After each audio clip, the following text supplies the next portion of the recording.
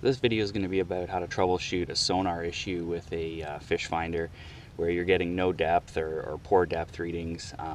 So what I've got here is a Lowrance HDS8 and everything is working on this unit. I'm just going to do some things to simulate the issues. So we'll just say you get out on the water and you find that your depth is either 3 bars or it's just flashing, and you get no sonar chart reading. The first thing you're going to want to do is take a look at the top bar here. If you're getting this surface clutter still, generally that'll indicate that the unit is still sending a signal out. If you're not getting anything like that, or it's just a very, very thin yellow line up at the top, chances are that's a problem with the unit and not the transducer. It still could be the transducer, but that's most likely what's wrong. So in this case, we have surface clutter up here. So to me, seeing this right now, I'm leaning towards a transducer issue. What we can do to confirm that, and the easiest thing we can do, is just plug another unit into this source. So I'm going to grab my unit from the bow and plug that into the back. They're the same connections, and we'll see what results we get. Okay, so I've gone ahead, connected up this HDS5, and we have the same results. So like I suspect, it is a transducer issue. 2 units on one transducer, and that's probably the problem. Now, most people would stop here. What I'd recommend you do is go ahead and take the unit that you had here, the HDS8, and plug it into the transducer on the bow of the boat, and then that'll 100% verify that it is a transducer issue if that unit fails on you. Or sorry, if that unit does work. It's one of the nice things about the Lowrance units. Just about everything from the LCX series, LMS series, HDS series, whether it's Gen 1, Gen 2, Gen 3, touch or non-touch, they all use the same transducer and power connection. And that's going back to units, that came out first in 2001. So, just about any unit you have or a friend's unit you have that you can borrow will work with your existing setup. Some of the units that use the uniplug connector, which the power and transducer are in one connector, that will not work. You will have to have a unit that uses that connector. But like I say, LMS, LCX, and HDS will all plug into each other. Okay, so now let's say I've plugged this unit in and everything's working fine. I'm getting a depth reading, I'm getting bottom reading, everything there is working, no issues whatsoever. It's giving me a good strong return. So that would now indicate that I have a problem with the unit itself and not actually the transducer. So that could be a few things. It could be settings. It could also be the transformer in the unit that sends power to the transducer. So just an internal problem is what I'm getting at there. So if it is an internal problem, the unit would have to go in and be serviced. Now, if you don't have a unit on the front of your boat to where you can swap the units around, if you can borrow a unit, that's great.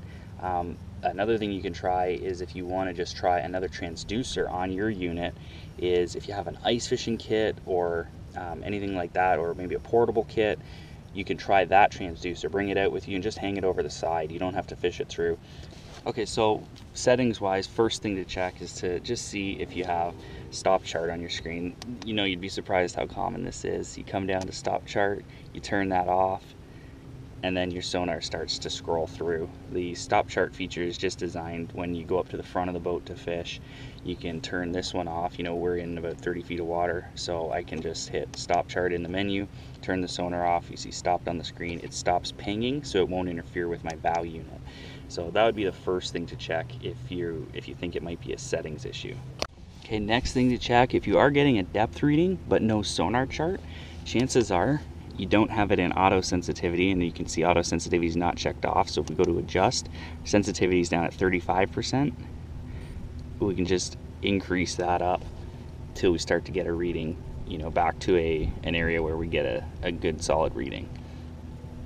Now, if you have 2 units on your boat, one on the bow where you have a transducer on the trolling motor, and then a second unit at the helm or at the tiller, which the transducer is on the back of the boat. One problem you can have when they're networked together with an Ethernet cable is the sonar source.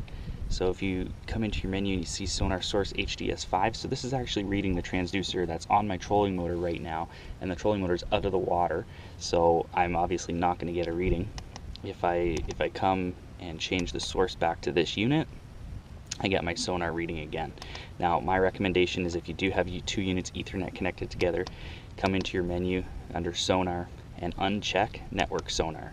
So that will then only allow this unit to read its transducer and the bow unit to read its transducer. Now if you had 2 units at one station where they're Ethernet connected together, you may want to share the transducer, so you'd have to turn that feature back on.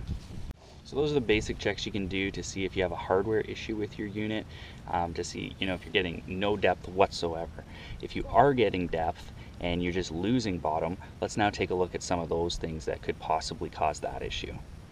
So one common issue when you have a good depth reading at idle speed, like we're just moving along here slowly, and I'm going to put the boat up on plane, and you'll see I'm going to lose depth.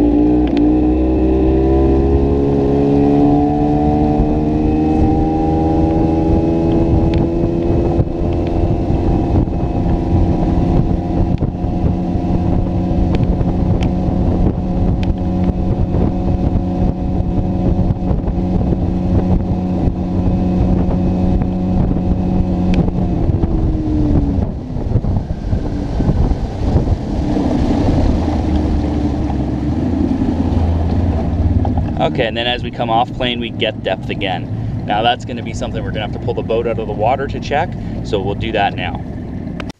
Okay, so we have the boat out of the water here, and what you can see is the transducer's kicked up really high. So when you have the flow of water coming over it, it's not giving you a reading. When you're at rest, this is obviously underwater, so it would give you a false reading because it's sending it down that way.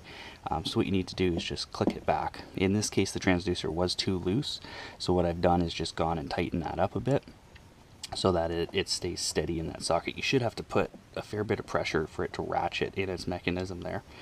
So that could be one thing, a loose transducer that would cause your issue. The other thing, if your transducer is not installed at the right height, this line here, I like to have that line flush with the bottom of the hull. So we've got about 1/4 inch of the transducer below the bottom of the hull, so as water comes up, it's always in the flow of water. Now, what you can also do is, if you're losing it at speed and it's level, take it in 1 notch. And in this case, this is a little bit too dramatic, but just to give you the idea, you're going to have then a cleaner flow of water come over this. It'll plow through the water and tend to give you a bit better reading. Another thing that can cause issues with your transducer is your transducer location. And what I mean by that is its location in regards to these ribs and strakes or rows of rivets. So you can see where this transducer was originally installed. It's a terrible spot because it was right in front of the strake running up the boat with all the rivets. It's going to cause a lot of turbulence and give you an issue when you have water that's full of air bubbles coming off the hull. So what I've done is gone and relocated it. I've centered it as much as I could between those 2 strakes, and this area here is one of the best, the cleanest. And you also want to note it's on the starboard side, so to the right of the prop. When your prop is rotating clockwise, it'll push water on top of this rather than up underneath it. So this transducer that I have mounted over there tends to lose bottom when we're running at higher speeds, just because the prop is shooting water up under it. Okay, so now in this case we've lost our digital depth reading, but we still have a bottom reading. So a few things can cause that. The first thing, definitely check your transducer, make sure you have no weeds on it, because it's possible that could cause the issue. Eventually this probably will come back. You can see the sonar is kind of moving in stages. One thing you can do, we've got weedy bottom here. If we go into our menu, change it from general use to shallow water. Now that just totally adjusted my depth range. I'm just gonna have to go back and change that to 15, back where I was, and see if that brings it back. A lot of the times the unit will perform a lot better in shallow water mode. Okay, so now in shallow water mode, the digital depth number has come back. Now if you are having issues with it losing depth, you think it might be a setting issue, what I'd recommend you do is just go to System and then Restore Defaults. If you check off your waypoints and trails, those will be deleted, so just make sure they're not checked off. Hit enter, that'll restart everything back to factory settings.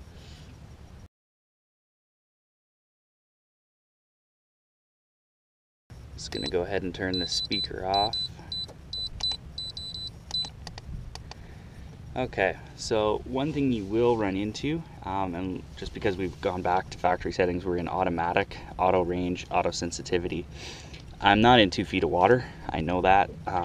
The top of the weeds might be in 2 feet, but 2.5 feet is not what I'm in. My depth range is 0 to 5, so my transducer is actually locking onto something that's not the true bottom.